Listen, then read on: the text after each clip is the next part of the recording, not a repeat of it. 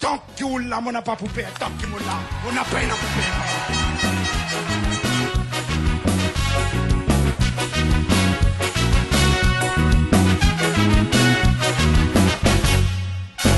Nous enfants pays Maurice, m'avancer la main dans la main, nous montrer solidarité. Nous enfants pays Maurice, nous enfants pays Maurice, m'avancer la main dans la main, nous montrer solidarité. Nous enfants pays Maurice, nous enfants pays l'arc-en-ciel, nous enfants tout en danse.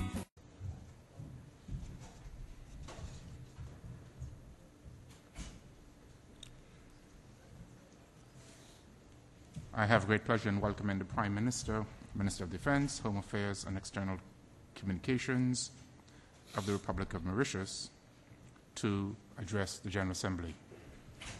Mr. Prime Minister.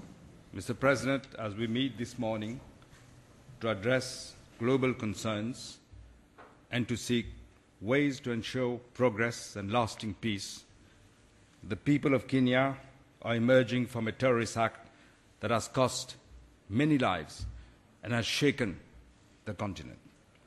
In expressing our solidarity to the government and people of Kenya and to the families of the victims, Mauritius would also like to express its unreserved condemnation of this abominable and dastardly act of terrorism. The Nairobi attack should also compel us to revisit regional and global responses to national and international security threats, including extension of support to countries, in particular those on the African continent. Mr. President, Mauritius commends you for the theme you have proposed for this 60th session, the post-2015 development agenda. The goals which we set ourselves for the sustainable development of our national economies and for the global economy will shape the lives of generations to come.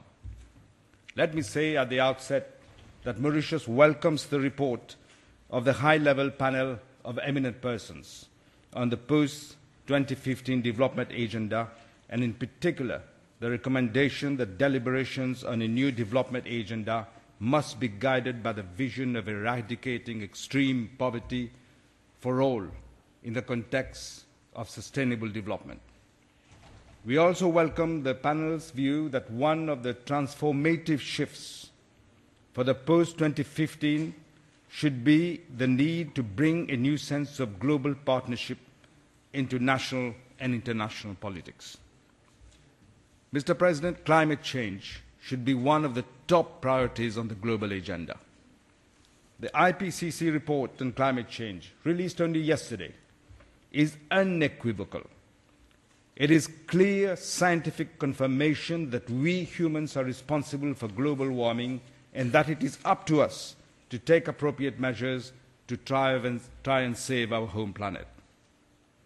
We cannot and should no longer ignore the evidence that we humans are putting life on Earth in jeopardy. In our region, we have recently seen increased, unprecedented intensity and unpredictability of weather events. In March of this year, my own country experienced unprecedented flash floods that caused loss of human lives and also heavy economic losses. No country is safe from natural disasters and from the damaging effects of climate change. But for many small island developing states, the foreseeable consequences of climate change threaten us even more dramatically, both in terms of human and economic development. For some SIDS, they are an existential threat. We fully support the Secretary General's proposal to convene world leaders to a climate summit in 2014 in New York. We hope that this meeting will provide an opportunity for world leaders to focus our political attention on climate change and take meaningful action to mitigate its effects. We must start by putting the interest of our home planet above everything else. The world needs a global, legally binding agreement on climate change by 2015. At the Paris meeting of the Conference of Parties, we should adopt a treaty which is universal, ambitious, and which addresses concretely the concerns of all, including those of the most vulnerable states. Mr. President, the international community should also pay more attention to disaster risk reduction and adopt a more concerted and accelerated approach to reach the goals set out in the Hyogo framework for action. The time has come, Mr. President, to address disaster risk and climate change adaptation through an integrated approach and adopt resilience as a common and shared vision. Mauritius welcomes the decision of Japan to host the World Conference on Disaster Risk Reduction in early 2015 to review the implementation of the Hyogo framework and to chart out an ambitious post-2015 framework for disaster risk reduction. In this regard, the organization of the third International Conference on Small Island Developing States in Samoa next year could not be more timely. We hope that the conference will be a landmark in the history of a more active and collaborative partnership among SIDS and between SIDS and the international community. Furthermore, this could be an opportunity to give new meaning to the concept of global concerns, issues which are or should be the concern of the global community at large and not only of those who are more vulnerable or more at risk. This would be in line with the spirit of the global partnership which the high-level panel has called for. Mr. President, the prospects for growth of the global economy remain uncertain, largely as the result of multiple challenges faced by developed countries. In such an interconnected and interdependent world as ours, not a single nation is immune from external shocks. Small developing countries are very much concerned at the slowdown of global growth, decline in international trade, decreasing job opportunities, and rising inequality. Small states are particularly susceptible to external shocks as they are heavily dependent on foreign markets for trade, tourism, and investments. They are also concerned about energy and food prices, which are subject to high volatility. My government believes that the post-2015 development agenda should include a roadmap for an interconnected world economic system premised on the assumption that the global economy could very well be as weak as its weakest links. Of course, the specificities of some countries or regions and the pace at which transformative shifts are implemented may not always be appropriate for universal targets. But the conceptual approach to and the construct of the post-2015 agenda should more than ever in history start with the shared conviction that economies are interdependent. Eradicating extreme poverty, empowering more women, providing wider opportunities to young people for education and jobs, improving health care and management of energy, water and food are all universal concerns. The conventional divides of the past are no longer valid. We need a common development framework, but with differentiated milestones and implementation strategies because of existing disparities in the levels of development. Actions taken at national level are not sufficient. There should also be reinforced cooperation and partnerships at regional and international levels. It is therefore imperative that the weaknesses and inequity of the present global economic governance should be addressed urgently. We are at a juncture where we have no option but to revisit the existing global economic governance mechanisms. An overhaul of the present economic governance is clearly long overdue. We must have a more participatory system of global economic governance where developing countries should be more involved in international economic decision-making and norm-setting. The voice of all nations, big or small, should be equally heard and taken into consideration. Mauritius has on several occasions reiterated that ECOSOC needs to play a more prominent role on global economic, social and environmental issues. We cannot overstate the importance of coordination and synergy to avoid duplication among UN parallel processes and initiatives so as to ensure optimal benefit for all. Mr. President, my government is of the view that all the processes initiated in Rio last year, including those relating to strengthening of ECOSOC, Sustainable Development Goals and Sustainable Development Financing should converge towards a single post-2015 development agenda that should be adopted during a high-level development summit in 2015. The post-2015 development agenda should complete the unfinished business of the MDGs. However, it should also go beyond this and provide for systemic change and new global economic governance. The guiding principles enshrined in the Declaration on the Right to Development, adopted in December of 1986, are still relevant today and should not be overlooked in the formulation of a post-2015 development agenda. My country will follow with particular interest the work of the High-Level Political Forum, especially since it replaces the Commission on Sustainable Development, which was the primary intergovernmental forum for monitoring and the implementation of the Barbados Plan of Action and the Mauritius Strategy on Implementation. Mr. President, as we set the stage for post-2015 development agenda, we must, as global leaders, define a new global vision for the world's oceans. The United Nations has played a crucial role in formulating, implementing, and enforcing a new international order relating to the oceans. Indeed, the adoption of UNCLOS in 1982 will remain as one of the landmarks of the 20th century. The jurisprudence of the International Court of Justice and of the International Tribunal for the Law of the Seas has contributed to settlement of maritime disputes and to promotion of international peace, security and equity in a manner not always witnessed in other areas of international relations. The establishment of the International Seabed Authority is another significant example of what international cooperation can lead to in other sectors.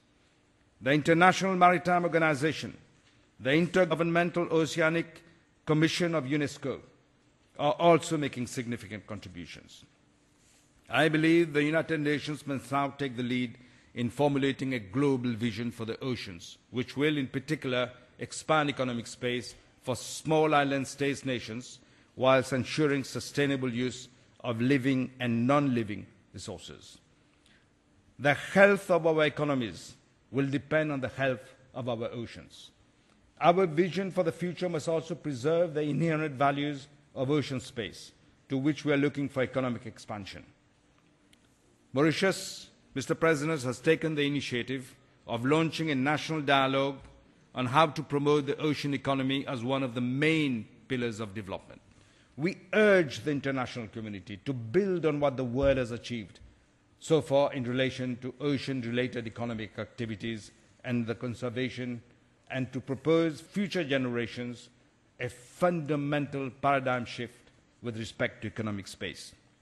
While this global vision and strategy will be beneficial to all nations, it will evidently be of particular interest to small island states. With limited land areas, these islands can potentially be large ocean states and thus overcome some of the vulnerabilities as SIDS. As the world realizes the tremendous potential of marine renewable energies, we will see the oceans from a different perspective. Mr. President, the United Nations have a key role to play in promoting the rule of law at both national and international levels. Rule of law at the international level must be an integral part of the post-2015 agenda. Open and participative democracy, accountability, transparency are not concepts which should be promoted only at national levels. The United Nations should lead by example here. We should focus on reforming our organization and making it more responsive to the needs and aspirations of its constituents. In this context, we should work together on the reform of the Security Council, the revitalization of the General Assembly, and improving the working methods of our organization. Mauritius believes that a comprehensive reform of the Security Council should include reform of the membership of both the permanent and non-permanent categories. We reaffirm our commitment to the African Common Position enshrined in the Isulwini Consensus and the Sept Declaration. We believe that Africa should not be deprived of its right to a permanent representation in the Council. Likewise, Mr. President, we believe that Latin America deserves permanent representation in the Council and that CIS should also be entitled to a seat on the Council. Mauritius further reiterates its support to India's legitimate aspiration to a permanent seat in a reformed Security Council. Mr. President, Mauritius reiterates its firm conviction that rule of law should prevail in the resolution of disputes in accordance with the UN Charter. We believe that the international community has an obligation to ensure that, in line with the principles of the rule of law, nations should submit the disputes to conciliation, mediation, education, and other peaceful means, both non-judicial and judicial. The dismemberment of part of our country, the Chagos Archipelago, prior to independence, by the then colonial power, the United Kingdom, in clear breach of international law, leaves the process of decolonization not only of Mauritius, but of Africa incomplete. Yet the United Kingdom has shown no inclination to engage in any process that would lead to a settlement of this shameful part of its colonial past. I am confident that the United Kingdom and the United States of America would want to be on the right side of history. States which look to the law and to the rules of the Committee of Nations for the resolution of disputes should not be frustrated by the lack of avenues under international law for settlement of these disputes. Tromblin, which is also an integral part of our territory, is the subject of ongoing discussions with the French government. And pending a final resolution on this issue, Mauritius and France have concluded a framework agreement on the co-management of the island and its surrounding maritime areas without prejudice to the sovereignty of Mauritius over Tromblin. Mr. President, in our part of the world, we welcome the rise of a re-energized Africa. The return to normalcy in Mali and the recent holding of elections there show the relevance of international partnerships. The situation in Madagascar and the Democratic Republic of the Congo will hopefully be resolved soon through the support of the international community to SADC initiatives in this regard. Earlier this year, Mauritius hosted an African ministerial conference on regional integration. We are convinced that African nations will benefit significantly from a greater focus on regional cooperation. And I'm pleased to note that the solemn declaration on the 50th anniversary of the African Union supports this view. Mr. President, the tragic events in Syria over the last 2 years are of serious concern to the global community. There is also concern about attempts to bypass the Security Council and initiate action in breach of the UN Charter.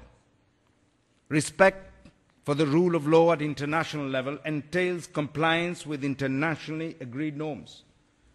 Mauritius will support decisions taken by the organs of the United Nations under the Charter. We welcome the Security Council resolution, which addresses one of the issues in the Syrian crisis. However, the international community needs to go further and address the political dialogue which will enable the Syrian people to live in peace.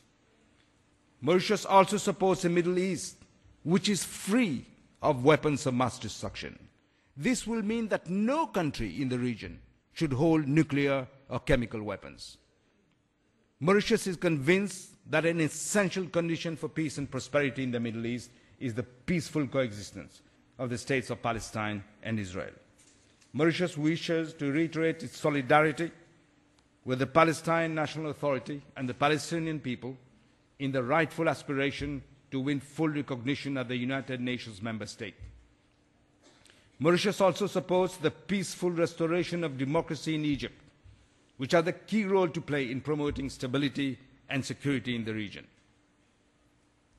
But, Mr. President, the international community cannot condone the removal by force from office and the detention of a democratically elected leader. Monsieur le Président, l'Assemblée générale des Nations unies nous offre une occasion unique de mettre en évidence les défis les plus urgents auxquels l'humanité est confrontée. Il nous appartient de saisir cet instant privilégié afin de passer en revue les événements récents et de tracer de nouvelles voies qui puissent répondre à ces défis dans le respect des principes énoncés par la Charte des Nations unies. Ces défis, nous devons les relever dans le cadre d'une vision partagée de paix, de sécurité, d'interdépendance et de respect des droits et libertés fondamentaux. Nous devons rester intraitables quant à la défense du droit au développement. Nous avons aussi le devoir, dans une démarche différenciée, de nous assurer que notre modèle de développement soit durable et nous permette de transmettre aux générations futures les valeurs de notre planète. Notre réussite dépendra de la volonté de tous et de l'engagement collectif. Si nous ressuscitons, l'histoire retiendra que nous avons répondu aux défis du présent et que nous avons été à la hauteur de ce que l'avenir attend de nous. Mr. President, to conclude, let me say that we need to act together in a spirit of compromise and tolerance. We should constantly remind ourselves that we are of one kind, humankind. There isn't and never will be ideal solutions which will satisfy all of us. But we, the leaders of our respective countries, need to look beyond the horizon and have the moral courage to look at our common humanity so that we may move forwards towards making our world a better, more prosperous and safer place for the whole of humankind. I thank you for your attention.